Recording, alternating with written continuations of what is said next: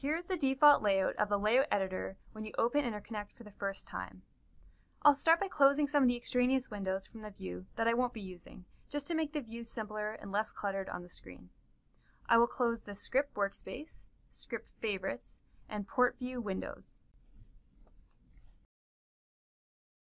I can always reopen Windows again later, either from View, Windows menu, or by right-clicking at the top of any of the windows and selecting the window that I want to show.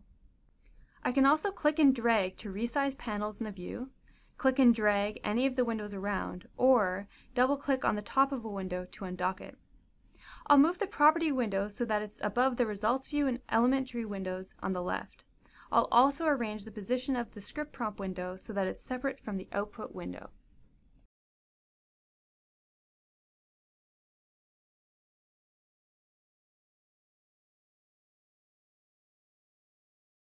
If I close the program, the settings of the view will be the same the next time I open the software.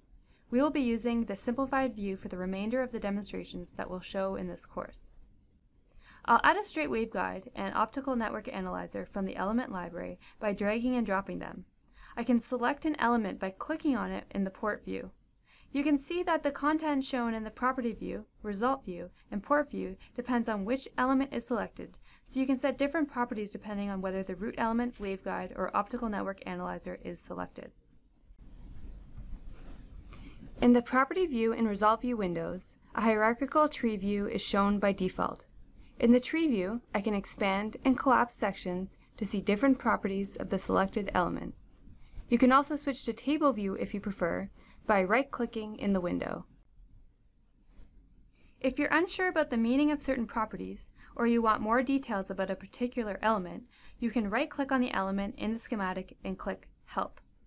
This will open up the corresponding online documentation for that element in your browser.